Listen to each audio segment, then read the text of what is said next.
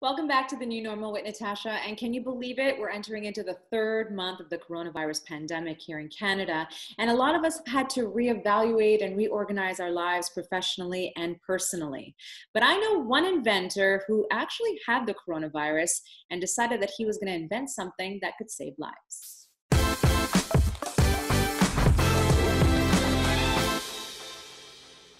Hey, Louis-Éric, how is it in Toronto these days? It's fantastic. It's very calm, unlike Toronto usually. So it's good. Life is good. It's so good to see you healthy and safe. Look, you've been inventing a lot of things for a couple of years, but this time you're inventing something that's a matter of life and death, and that's ventilators. Can you tell me a little bit about it? Well, I was very lucky in that I got COVID-19 really early on during the pandemic.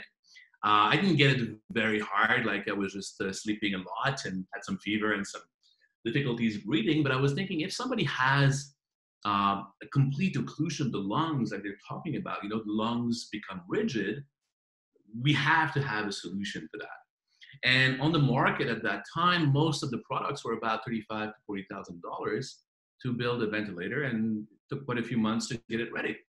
So I was thinking, how do we build something which will work not only for us here in Canada, but also in the third world as well? Do you have the ventilator with you? Can we Yeah, see it? I do. It's in two parts right now, so I'm going to make sure it doesn't fall off as I show it to you. There it is. So it is this beautiful device, and you kind of fall in love with the aesthetics of it after a while. It's when you obsess too much over that device. But basically, this is the bag that ambulances use to be able to make a patient breathe. And this bag is available in every single hospital. They have plenty of them. And most of the issues that people have when they want to build a ventilator is, how do they keep the air sterile? So there's a bunch of models that came to market that try to reinvent everything. And the way we thought about it is, how do we build something which uses what people already have, but also uses things you can find at the local hardware store? Wow. So now that you've invented these ventilators, how are you going to get them out to the people who need them? We are doing a crowdfunding campaign where we'll ask people to donate, and we will manufacture those ventilators for the hospital that they request. And we'll also send some to people who are in need of them. But the way we're going to make ourselves known is to do a lot of media outreach and ask people to come and visit us on airwayrescue.org. So what are we looking at in terms of cost for this compared to a traditional ventilator? Well, we know that the traditional ventilator is now anywhere between $35,000 and $50,000 to build one. With the new industrial obligations that governments are bringing, the cost can go down as little as $12,500 US to build one of them. If you 3D print this one directly and you build components from things you would find at a hardware store, it's $50. Really? Yeah. That makes no sense. I know.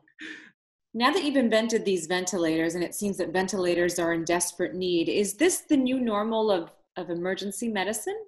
It does something which is very interesting, because it opened up the minds of a very conservative profession, the medical field, to accept that the community can bring up interesting new ideas, and they don't need to come from huge corporations. If we work together and we listen to their needs and how they want to use and operate with those devices, that we can build something which actually meets their needs as well as any big company. So I think it's going to be an interesting revolution within the healthcare sector. For example, this device, when you install the software, all devices can be monitored from the nurse's station. Using wireless communications. That's part of the $50 to build this thing, And they can see the whole list of patients and know immediately who's having some difficulties, who has stopped breathing, if there is a power loss, who's affected by it, and it can go straight to that. If you wanted to integrate those kinds of technologies within the hospitals before, it would take years and years and years to do. And now this can be done basically overnight. So what can we do to help? How can the public get involved? Send people to airwayrescue.org and Indiegogo.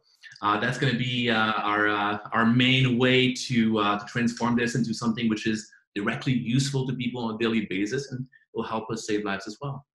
You are setting the bar very high, my friend. Thank you, Louis-Éric, and to the entire team at the Airway Rescue. You guys are doing some pretty incredible stuff.